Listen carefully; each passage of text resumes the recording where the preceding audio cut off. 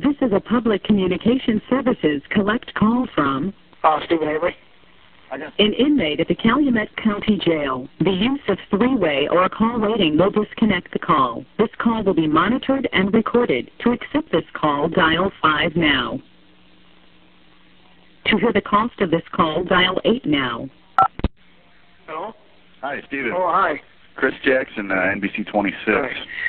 Hey, I'm calling. I was wondering, are you going to have something on the news tonight?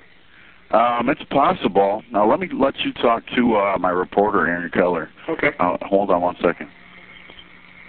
Hi, Steve. It's Aaron. How are you? Oh, hi. What's going on? Are you going to have something on the news tonight? Yeah, we're looking back at some of the DNA evidence because we've got a reporter going to the FBI crime lab in Virginia this week.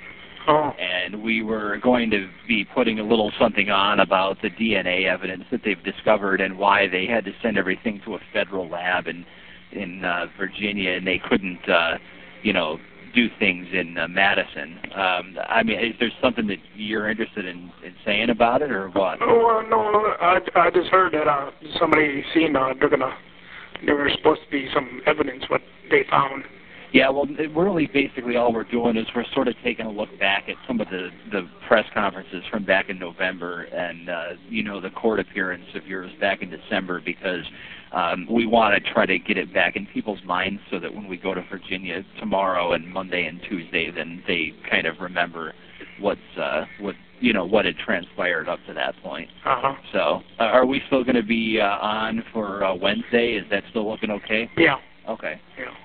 Well, we'll see you then, all right, Steve? All right. Thanks a lot, then. Okay. Okay. Bye. All right.